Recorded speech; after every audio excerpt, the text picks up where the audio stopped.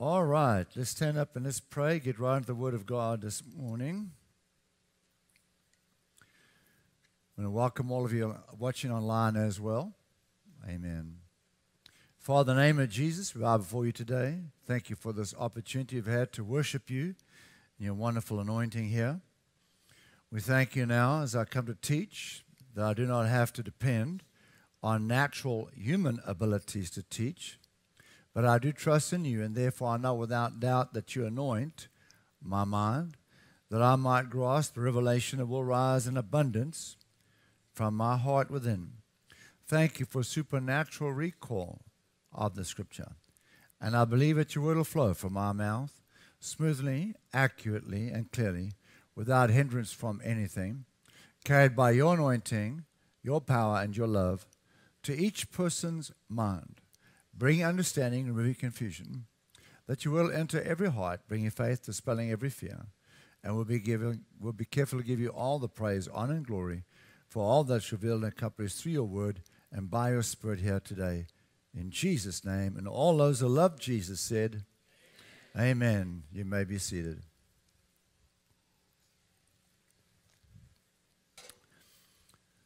Above all, taking our shield of faith. Say that. Above all, taking our shield of faith. All right, that's our title for this morning's message. Now, I don't know what challenges you are facing in life, but I know that you are facing a challenge. We all are. Somebody said to me some time ago, Pastor Theo, won't you please pray that I won't have any more problems in life? So I said, sure. Would you like me to pray that you die?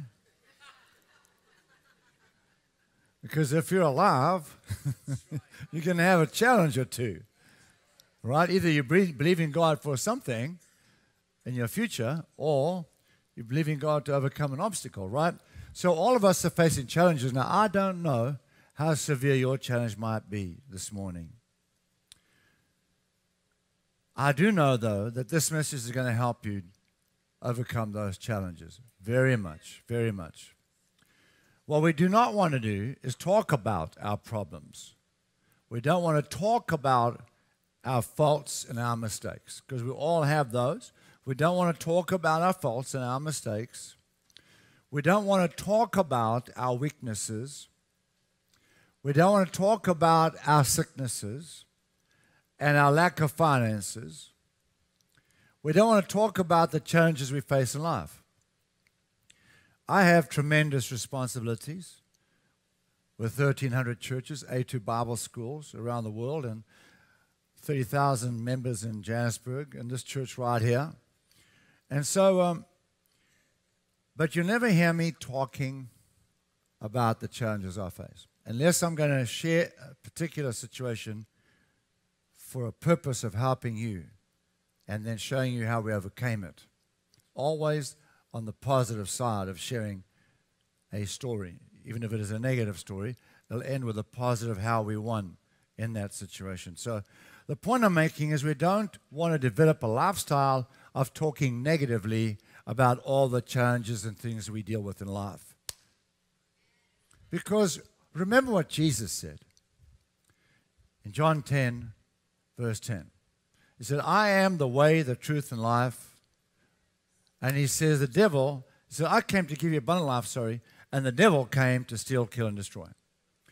I came to give you abundant life, and the devil came to steal, kill, and destroy. So all those negative things are in that category of kill, steal, and destroy.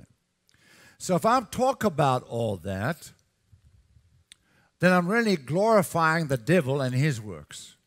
I'm testifying of what the devil's doing. Does that make sense?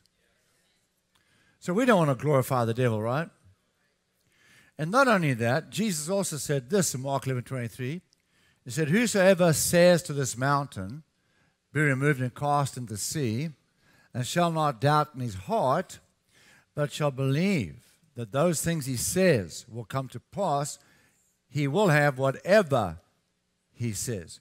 Whosoever, saved or unsaved, good or bad, whosoever will have whatever they say if they believe what they say.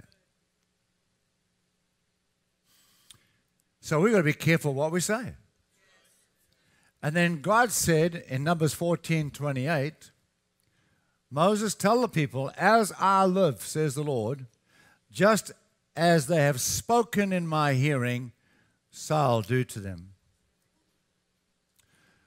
So what we say in the presence of God, and God is everywhere present, He can hear everything we say, we're going to have. It's a law. Just like gravity is a law. We set into motion things with our words that sometimes can't be reversed until we have a brainwashing session, have our mind renewed, and then start changing our confessions. Are you tracking me, church? So it's important not to talk about all these problems. So from time to time, I'll tell you something that happened in my life that's not good, but I'll always give you a solution. This is how we overcame the problem. So there's a lesson to be learned. But you'll never hear me otherwise talking about the challenge I face, and I do have a lot of responsibility, a lot of opportunity for challenges. Amen. All right, so... And if we talk about all these problems, we're going to give the devil dominion over our lives. We're going to give him authority over our lives, because that opens the door for the devil to attack us, just like it did with Job. Plus, this will fill our hearts with fear and rob us of our faith. Talking like that will fill our hearts with fear and rob us of our faith. It'll also dry up the wisdom of God flowing into our hearts. It'll stop flowing. We'll not be able to receive wisdom from God when we talk like that. No direction can come. Now, it's trending now among some preachers, and it's concerning me when I see one or two of them on TV talking about all their problems, their failings, their mistakes, their weaknesses, because they're telling the congregation, you see, I'm just like you. We're all the same. Don't worry. It's fine to be like that. It's fine to have all these failings in your life, because I have them too. What they're trying to do is win a popularity contest. But they get their congregation to go out and talk like that, even more so. And so now all the members of the church become controlled, influenced, and dominated by the devil and demons, because they're speaking all these negative things into existence. That's a bad trend, family, a bad trend. I wish preachers would not do that. I wish they'd preach the word. Amen? Preach faith into the hearts of people. People who talk like that don't realize they are saying that God is a failure. They're saying God is a failure when they talk all those negative things. Because they are saying that the scriptures don't work. The scriptures aren't true. That's what they're saying. For example, 1 Peter 2:24 says, by Jesus' stripes you are healed. So if I talk about all the sicknesses, my aches and pains, you stop somebody in the street, how are you doing? And then half an hour later, you're still listening to all their problems. You wish you never asked them how they were doing.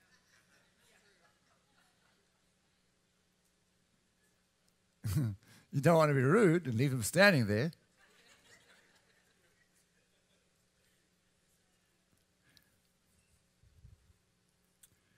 But, you know, when you talk about your sicknesses, aches, and pains, and God's telling you, hey, Fred, Mary, I healed you. 1 Peter 2:24, I healed you. By Jesus' stripes you've been healed. When we talk like that, we ignore 1 Peter 2:24, we're saying it's not really true. 1 Peter 2:24 is not really true. The reality is my feelings. What I'm going through, I feel this way. My body feels. Feelings. This is how I feel. And my feelings are more real than the Word of God. I have more faith in my feelings than I do in 1 Peter 2:24. I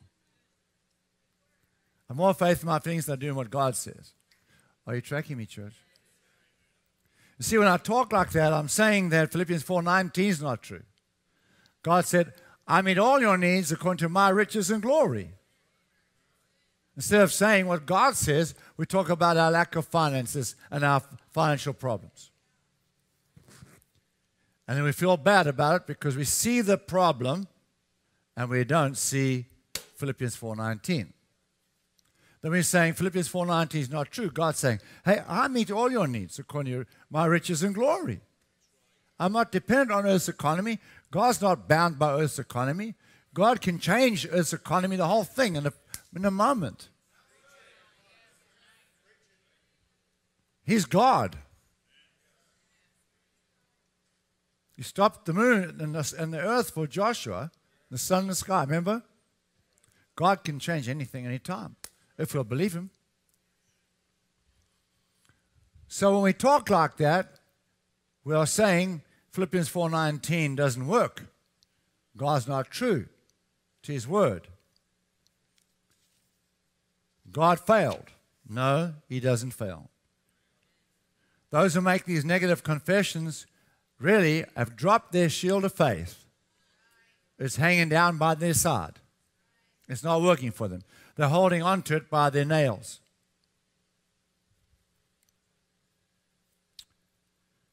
So, Apostle Theo, what am I going to do if I sin, make a mistake, mess up? What am I going to do then with my shield? Because I condemn myself. I feel so bad. I beat myself up for a week. Right. And when you do that, the devil's going to oblige you, and he's going to tell you how bad you are, what a rotten sinner you are, and you're never going to make it. You might as well give up now. Right? He's going to tell you. He's going to get on your case as well. You can count on that. People like that, they've dropped their shield of faith. They're hanging on by their nails. So what are you supposed to do then? Well, remember what God says. In Hebrews 4:16, God said, come boldly to the throne of grace to find grace and mercy and help in your time of need. Which means when we mess up, we come to God for forgiveness and he will forgive us. And he says, you can be assured, in the New Living Translation, of a glad welcome. You can be assured of a glad welcome. So even when we mess up, come for mercy and forgiveness and grace. Amen?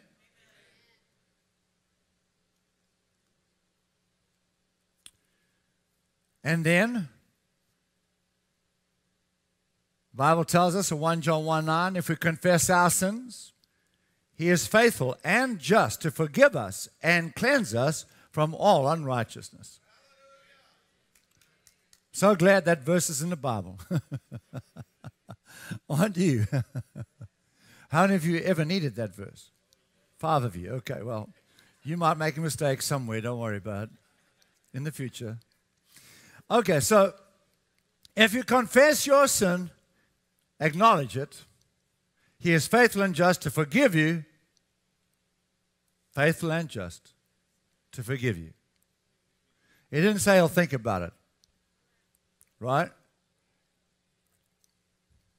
And cleanse you from all unrighteousness. Now, once you've done that, instead of talking about all of your weaknesses, your temptations, your problems,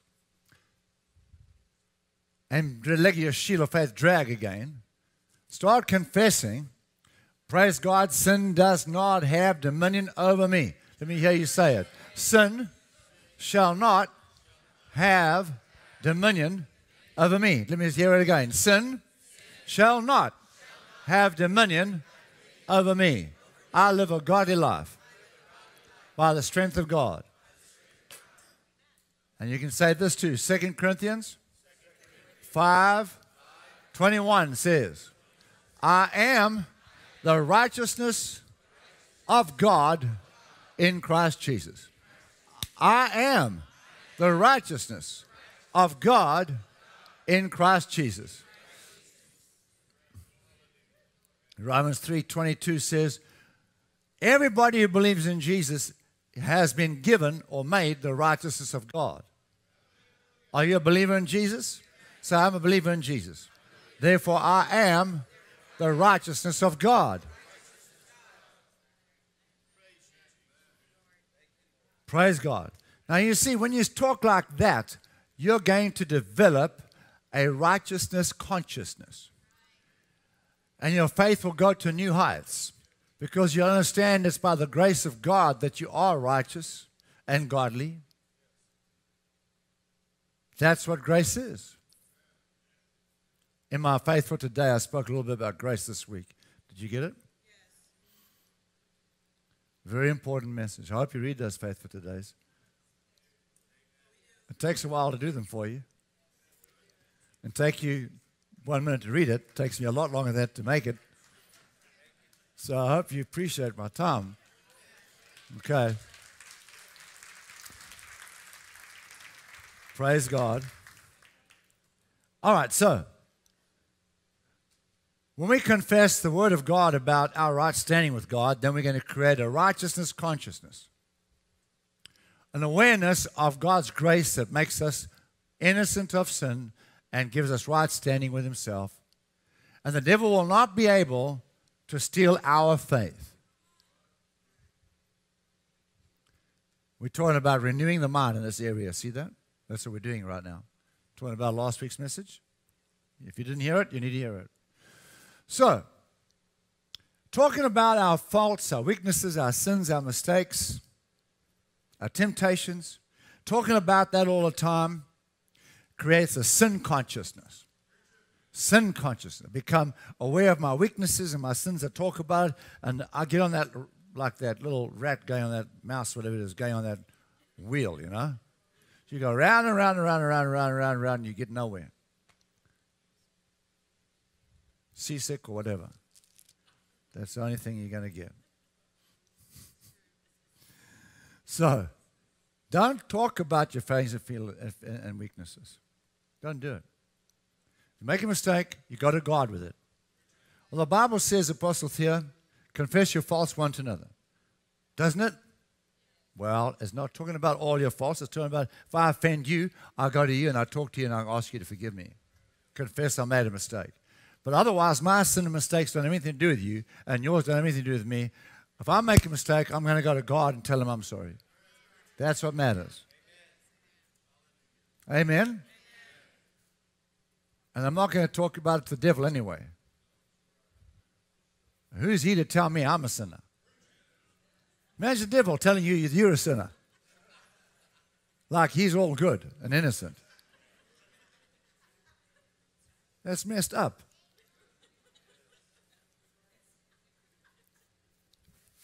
The cheek of it. The cheek of it. All right, now then. So, in the middle of your worst storm, in the heat of the battle, that's the time to put up the shield of faith, brother. Put it up. Because the Bible says it will quench every fiery dart of the devil. Every attack, every problem. Your shield of faith will stop it. Will stop it. Ephesians 6:16. Ephesians 6:16. Look at that. Above all, taking the shield of faith with which you will be able to quench all the fiery darts of the wicked one. Above all, that means the shield of faith is the most important weapon in our armor. Ephesians 6:16. Ephesians 6 talks about the armor of the believer. The armor of the believer. And the shield of faith, God said, is the most important piece of our armor. Most important piece. Above all, take your shield of faith, with which you will be able, not might, quench all, not some, of the attacks of the devil. So this is not a problem in life that my shield of faith can't neutralize. That's what God said. I didn't say it. Don't come to me and tell me you said that. I didn't say it. God said it. All right? Don't blame me for that. Now then, how do I use my shield of faith? All right, let's talk about that. How do I use it? Simply, I must find a scripture that promises to solve my problem and meditate on it. Meditate on it. I can prove that in the Bible.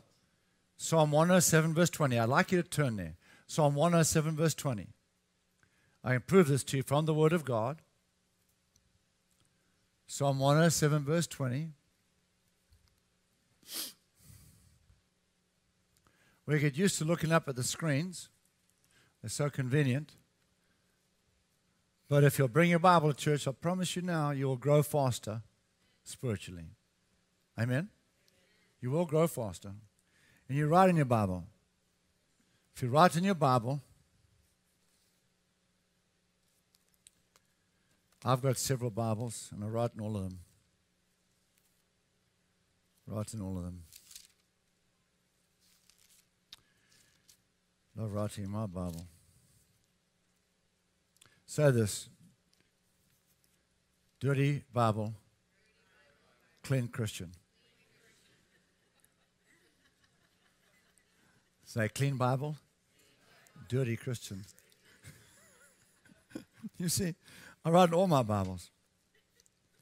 The worst is Pastor Grady. If you see his Bible, it's a mess. Total dog's breakfast. You can't make heads or tails of it. Only he can understand what he's written in there. There's so much writing in there. But I guess he's a real clean Christian. Praise God. All right. Where's Pastor Grady? Where is he? He's where? In the other building. Okay. Don't tell him I'm talking about him. Okay. Now then, so Psalm 107 verse 20. If you found it, if you haven't found it, you might as well give up and look at the person next to you. All right? I'm reading from the New King James. God sent his word and healed them and delivered them from their destructions. So God sent his word and healed them. All right? That means the word of God is medicine. So that God sent his word to heal us means God's word is our medicine, supernatural medicine. He sent his word to heal us and deliver us from our destructions or problems. So he sent his word to heal us and deliver us, take care of all of our problems. He sent his word. So how did God help us in life? He sent us his word. Say this, everything I need from God will only come through his word. All the help and wisdom I ever need from God, answers to prayer, will only come through his word. Now, if that is why God sent his word, then I need to find a scripture that meets my particular needs and meditate on that verse. Because my answer is in there. And that's called the Joshua principle. That's called the Joshua principle. I'd like you to open your Bible to Joshua 1:8. Let's study this. It's very powerful, very important, and very helpful. Very helpful. Joshua 1:8. New King James translation is the preferred one I'm using here now.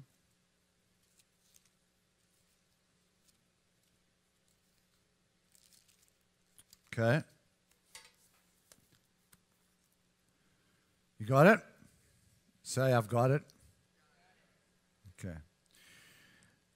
Right, God says to Joshua, let me set the stage for you. All right, so Moses dies, and God is looking for somebody to take over from Moses. Now, that's a very important pair of shoes to fill. So God comes to Joshua and says, I want you to take Moses' job. I want you to bring 3 million people into Canaan, the land of milk and honey. Moses is dead, now it's your responsibility. And Joshua's thinking about, all the things Moses did, like parting the Red Sea.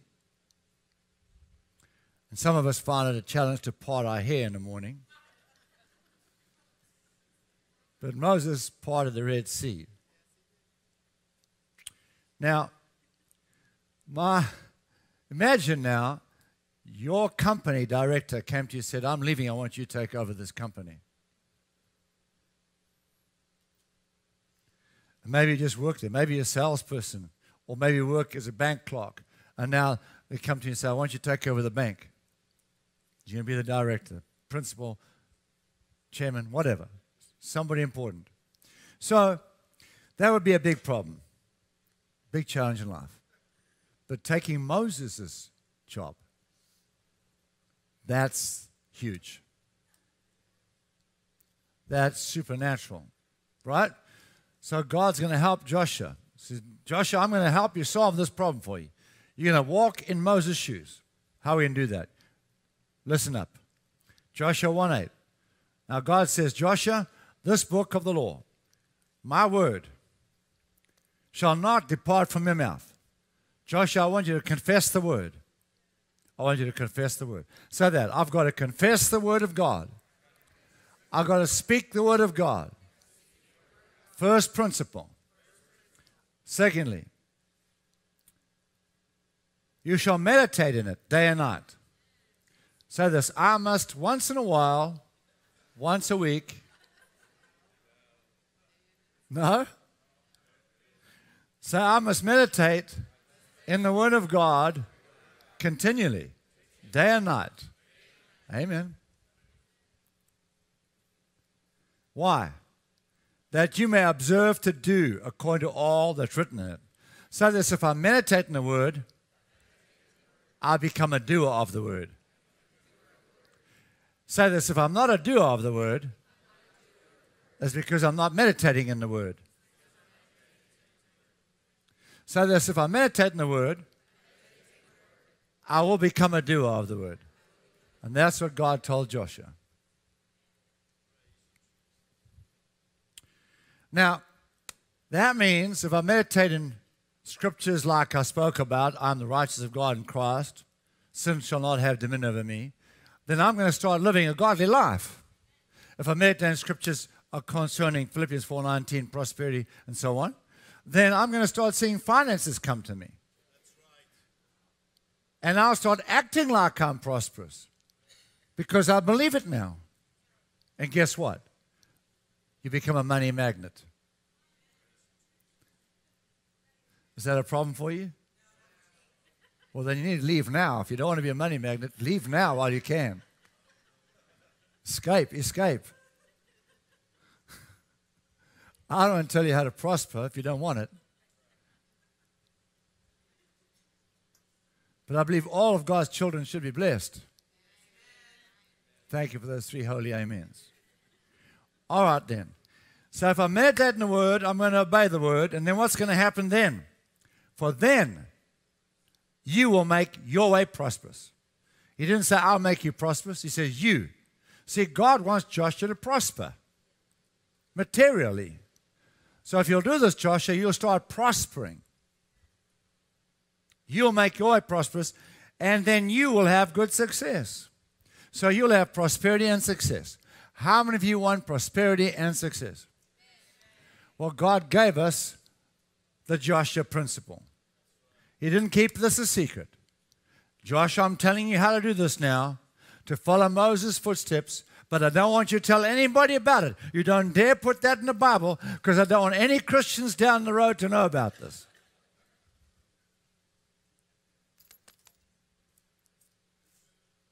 Why do you think God put that in the Bible? The Joshua principle for us, family. Amen? for us. God wants us to succeed. Praise God. He wants us to succeed. If we succeed, then God's kingdom moves forward. Isn't that right? Say that. If I succeed, God's kingdom moves forward. Amen. Now then, Joshua's so full with faith. Talk about parting the Red Sea. Okay. So Joshua became so full of faith. Why? Meditating in the Word. While they're out in battle, now they're going into Canaan, right? And they come to this tribe, nation, whatever they are. And they're at war. And so Joshua's winning the war with his army, the Israel army. And the sun starts to go down. And Joshua says, I just need a few more hours and I'll wrap this up. But if the sun goes down, they're going to scatter and they're going to start all over again tomorrow morning. So this is not good. The sun needs to stay up in the sky. So he prays. He says, God, if it be thy will, that the sun stay in the sky. Is that what he said? No? Okay. He didn't. You're right about that. He just said, sun, stand still in the sky. Moon, stop moving. And did the sun stand still? It was standing still all along. The sun never moves. The earth stopped. The earth stopped. The moon stopped and the earth stopped. For about a whole day. About 23 hours. So, that's what the Bible said. So, now you can imagine if the earth is turning 1,000 miles an hour and suddenly it stops. If you hit a brick wall at 1,000 miles an hour, you might know about it. All those soldiers fighting did not even know that they had stopped moving 1,000 miles an hour. Bang, just stopped. No birds knew it. No animals knew it. No one knew it. So God stopped the world, and he protected everybody from falling over, dying, getting squashed, whatever. Because the earth stopped, they should keep going. Right? God took care of the whole thing. And you know what? When he said that, I can just imagine the Father and Jesus, the Holy Spirit, in heaven. And Jesus says to the Father, you know what? We'd been taken by surprise here. I never expected this. What are we going to do now? Let's have a meeting. And God says, I know we're good. Tell Joshua to rewind and take that statement back because we're not ready for this. Is that what happened? No. He didn't take God by surprise. He said, sun, stand still. Bang, it stood still. Now, I know we're making light of that to help us understand what God is capable of. All glory to God and what man's faith can achieve. The point is, family, all things are possible with our Father, and all things are possible to him that believeth.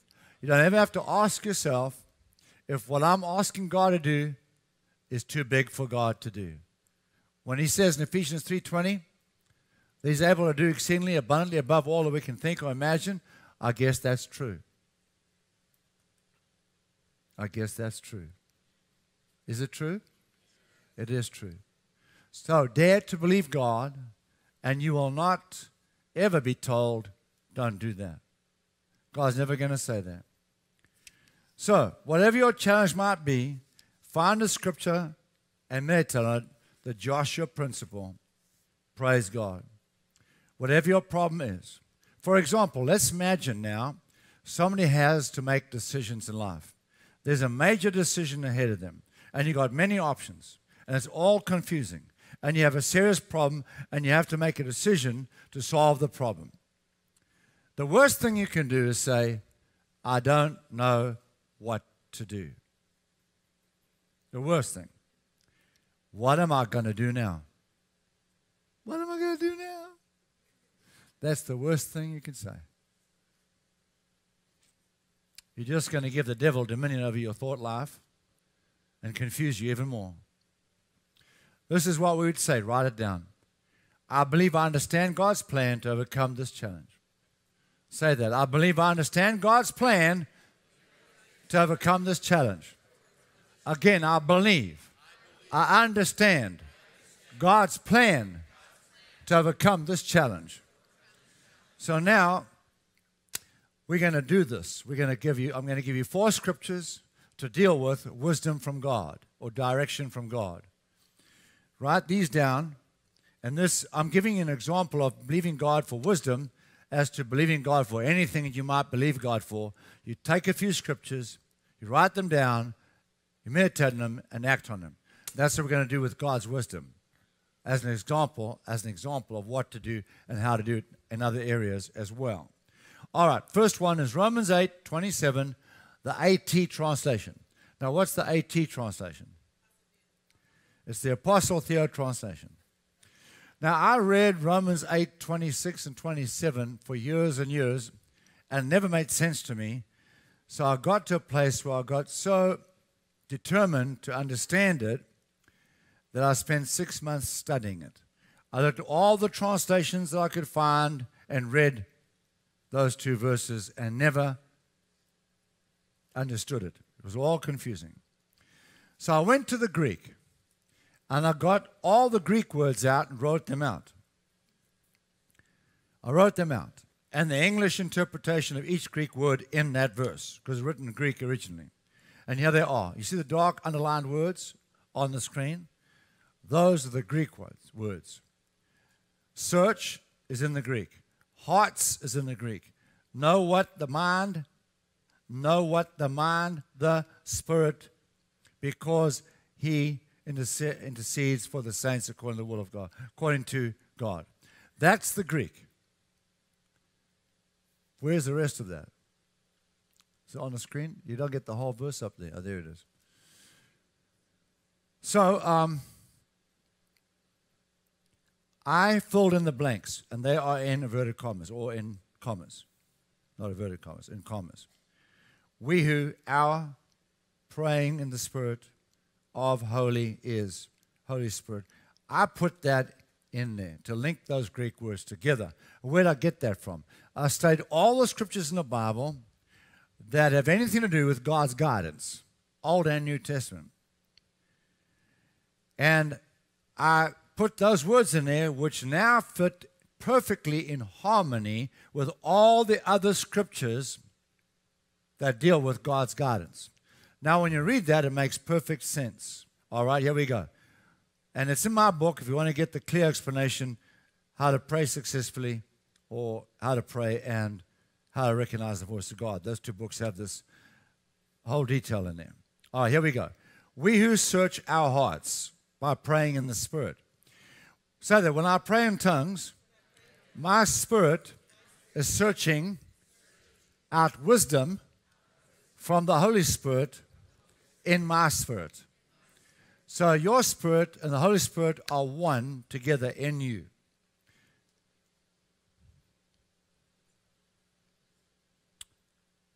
The Spirit of Christ and you are one. Now, when you pray in tongues, your spirit is communicating with the Holy Spirit. So we who search our hearts by praying in the Spirit know what the mind of the Holy Spirit is. We understand what the Holy Spirit's will is. We understand what the Holy Spirit's will is when we pray in tongues, because the Holy Spirit intercedes for the saints according to the will of God. Because the Holy Spirit's praying in me to bring about the will of God for me, which is blessing. Everything He paid for on the cross, the Holy Spirit's bringing into my life when I pray in tongues. But if I want to understand something, if I need the knowledge of God's will about something, I'm going to say this. Father, I ask you to show me what to do about this matter in Jesus' name. Therefore, now I believe thank you. Now I believe I understand your plan to overcome this challenge. Thank you. Now I'm going to pray in tongues, Holy Spirit. Let's pray in tongues about this. So we pray in the Spirit, and then I'll confess, praise God. I stop praying, and I confess, praise God, I believe I understand God's plan to overcome this challenge. Then I pray some more in tongues, and I stop, and I say, praise God, I believe I understand how to overcome this challenge. I believe I understand God's plan. And pray some more in tongues. Praise God, I believe I understand God's plan to overcome this challenge. So I pray in tongues again. Then I stop and I say, praise God, I believe I understand how to overcome this challenge. So what am I doing? I'm driving my spirit to seek out that knowledge by confessing it, and I'm using my faith. So I'm praying in the Spirit and believing God by faith. If any man lacks wisdom, James 1, verse 4. If any man lacks wisdom, that's what we're talking about. Let him ask of God, who gives to all liberally, without teasing, that's what it means. And let him ask in faith, and it shall be given to him. There's got to be faith released. So that's what I'm doing. I'm confessing in faith. Praise God, I believe, I understand God's plan to overcome this challenge. Then I'm praying in tongues. And I'm using my faith again for that wisdom. You see that? Are you tracking me, church?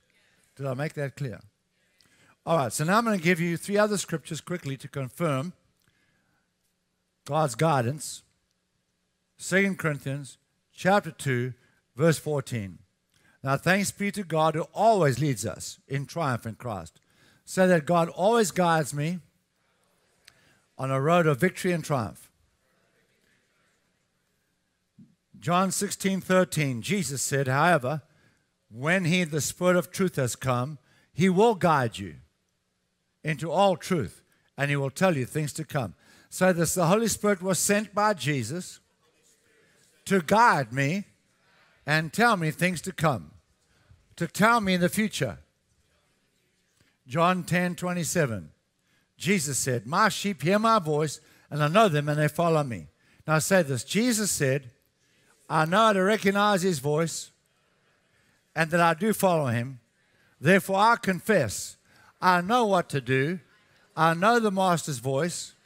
I am following Him. Now you see, family, confessing those scriptures, like we just did now, you will start having God's direction in your life as clear as a bell if you do that for a few days. As clear as a bell. There'll be no confusion. Don't ever say, I don't know what to do. By saying I don't know what to do, you're saying these scriptures don't work. God can't help me. The scriptures aren't true. They are true.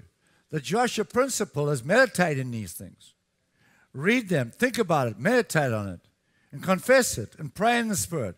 And guess what? God will show you what to do. It'll come up from your heart, from your spirit. A knowing. Oh, I know what to do. It'll come to you. Okay? Praise God. But by saying, I don't know what to do, what I'm going to do now, the devil is going to confuse you even more. Don't let him do it. Hold fast to your confession of faith. Don't change your confession. God will come through. Hebrews 10:23. Let us hold fast the confession of our faith without wavering. Don't change what you say, because He who promised is faithful. So this, I must hold fast my confession of faith. Don't let it go, because God is faithful. I can depend on Him. His word is true. He's on my side. This is the Joshua principle. We can stop the sun in the sky.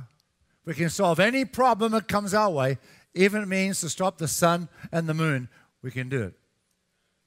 We're allowed to do it, shall I say. We're allowed to do it. Amen? All right. Did we come to church? Did we enjoy it? Did we learn anything? We'll give the Lord some praise in the house.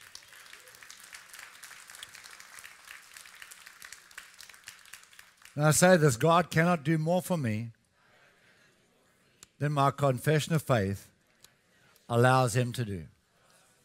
And God will do anything for me if I believe Him, if I dare to believe Him. See, God doesn't love you more than He loves Joshua, or Joshua more than He loves you. He loves you both the same. God doesn't love anybody more than the other. God loves each one of us as much as He can love. God is love, and He loves you with all of His heart. He's not holding back any love from you. Right? God wants your success just like you want your children's success. More than that. More than that. Dare to believe Him. Trust Him. Confess in Him. Have faith in Him. Amen? He's your Father. He's your Father. For all eternity, He's your Father. Amen? All right. Every head bowed, every eye closed. All of you watching online, would you kindly please close your eyes, bow your heads.